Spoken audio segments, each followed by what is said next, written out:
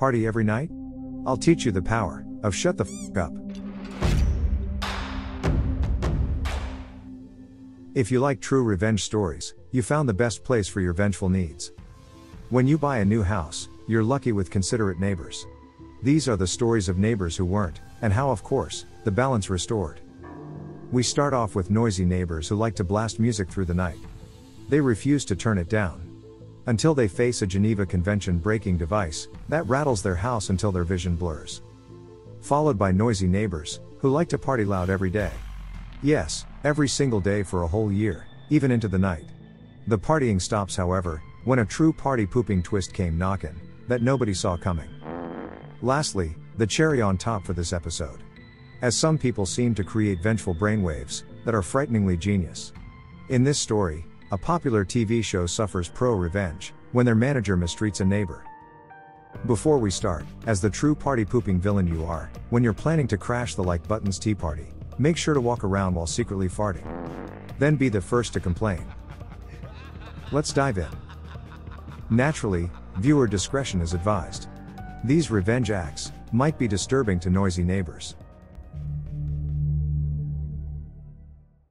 Flashback to 2014. I moved out on my own in 2013 and moved into an old house converted into a 2-floor apartment, directly across from my future in-laws.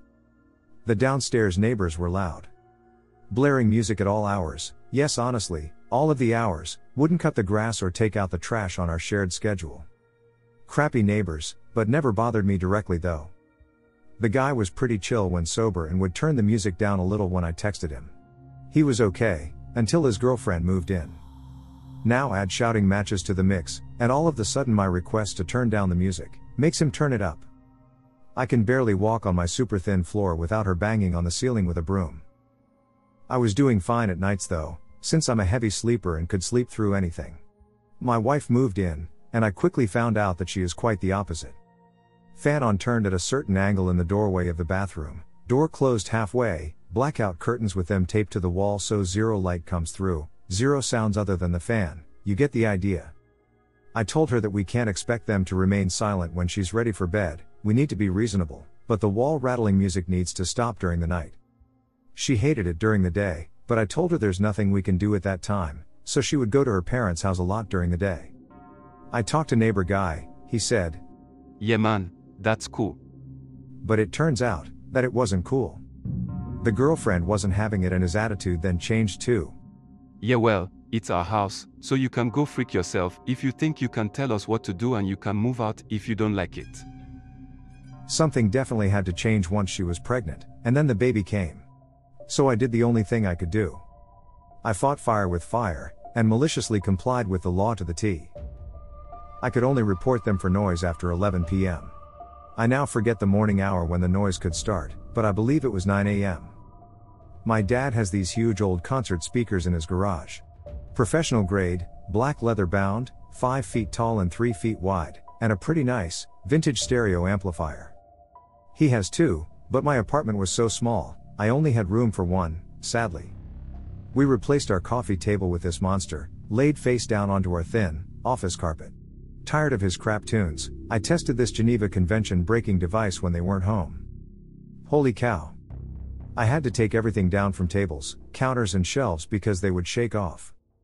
I prepared audio files to feed the stereo monster. I was giddy like a kid with a new Christmas toy. I turned it on when I left for work and got my wife up to send her to her parents. I came home from work and hung out at her parents until it was close to bedtime. They resisted for 3 days. On day 2, I found a pile of manure on my doorstep, but it didn't faze me.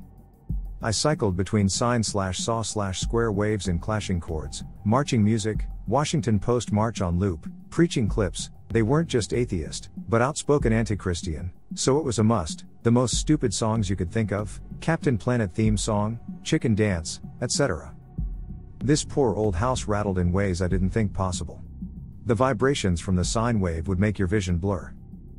I eventually got a text from him that read, "Sorry man, you can stop now." I did not.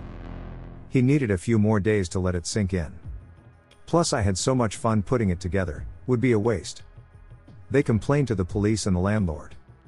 There was nothing they could do, since I wasn't doing anything wrong.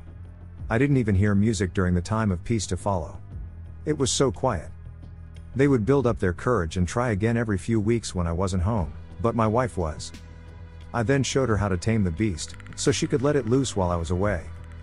I had to give them a spanking every now and then, but they learned. They were so happy when we moved out.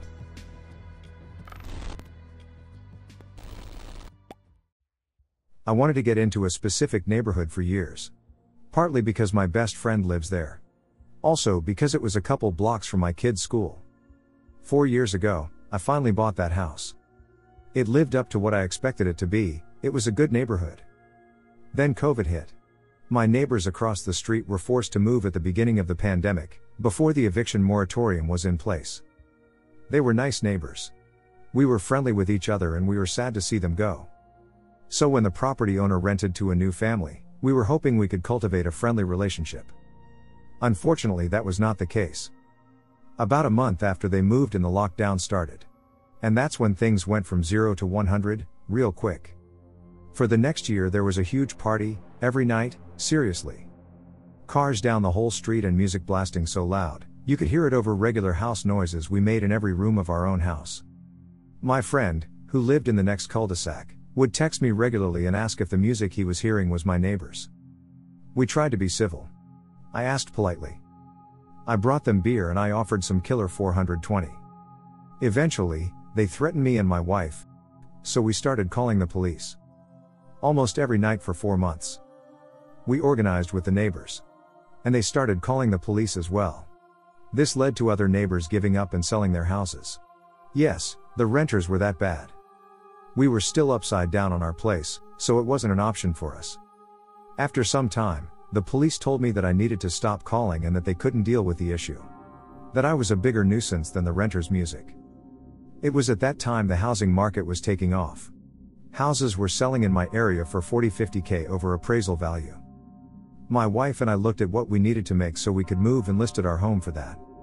In 3 days, we received a handful of obscene offers to choose from. But it was the lowest offer that stood out to us the most. Their offer was a good 20K under the next lowest, but they also sent a letter.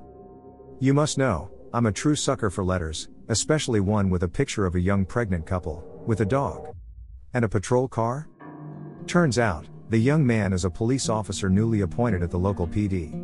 And he takes his patrol car home. I knew at that point that this was the family to sell my house to, money be damned. I moved out as the neighbors were throwing a huge party. The next day the police moved in, and they haven't had another since. I drive by regularly on my way to my buddy's place. They just sit quietly in their garage looking bored. I make sure I honk and wave every time.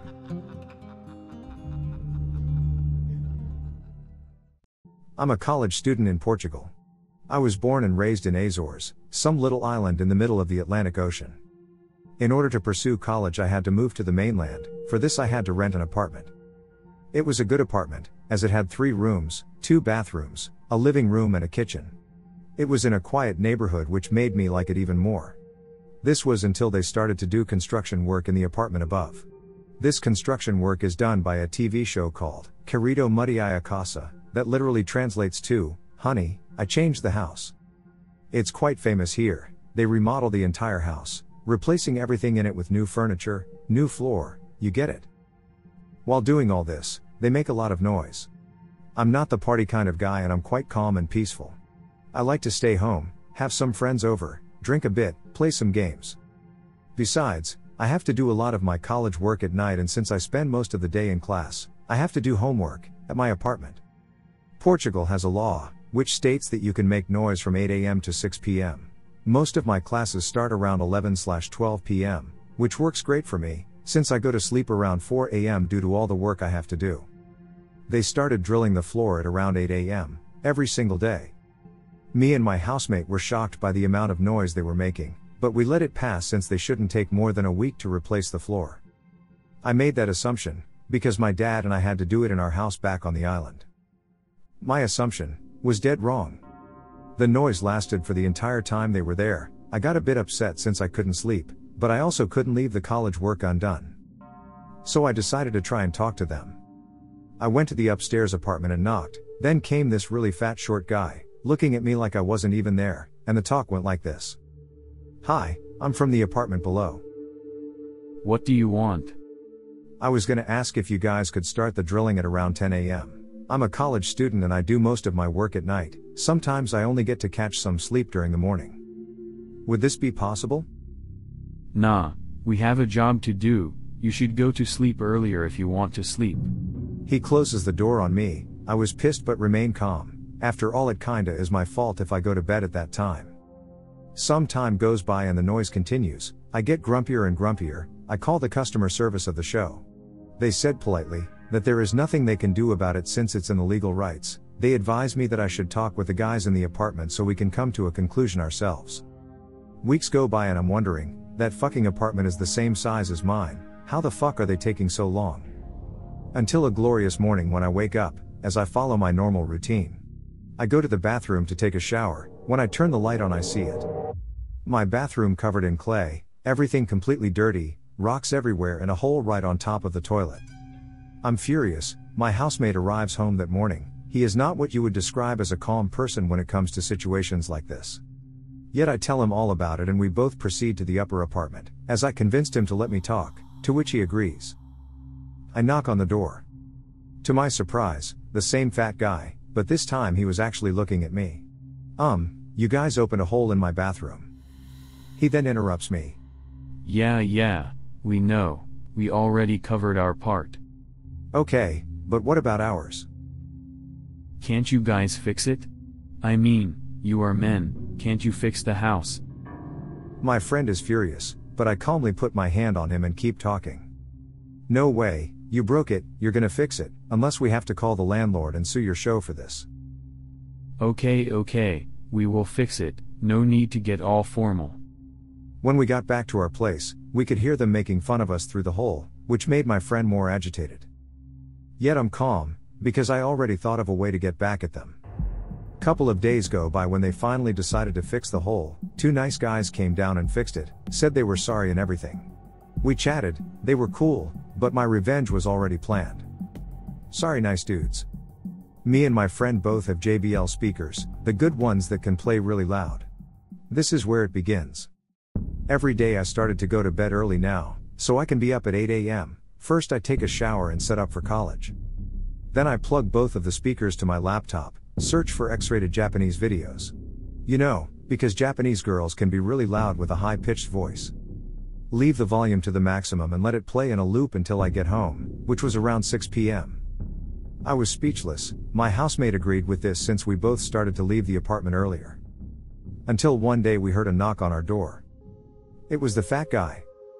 Hey, I don't know what you're doing but it has to stop, we're recording today and we can't have those weird noises in the background.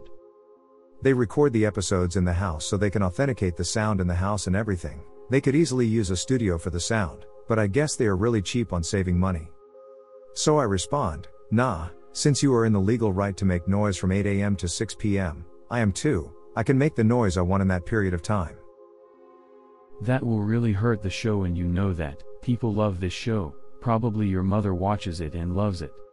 Maybe, but she knows how things are around here so she doesn't really mind. Just like me, I don't really mind and the landlord doesn't mind either. Can't you fix it yourself? The fat guy goes mad, starts stomping the ground as he turns around and leaves. This continues. I see the camera crew arriving from my window. They enter the apartment, then knock on my door. I was home for vacation, but it didn't bother me really, just put my headphones on and cancel the noise out during my activities. I didn't even answer, just some loud lewd noises all day. This goes for 3 days straight with the camera crew, but one day they never tried again. I think the episode was cancelled due to the noise. The funniest part is that they invested in this construction for the show, but it ended up being free for the people living there. The only revenue they gained is from the viewership of the episodes. It puts a smile on my face when I think about how they wasted a chunk of their budget, all for nothing. Sweet revenge.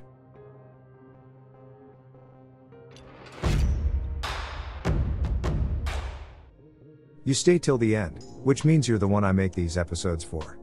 I want to take this moment to thank you. I really appreciate you, because you bring me a great amount of joy. Subscribe for future uploads and show your vengeful devotion by tickling the like button, without mercy. Do you have any experiences surrounding the topic of this episode?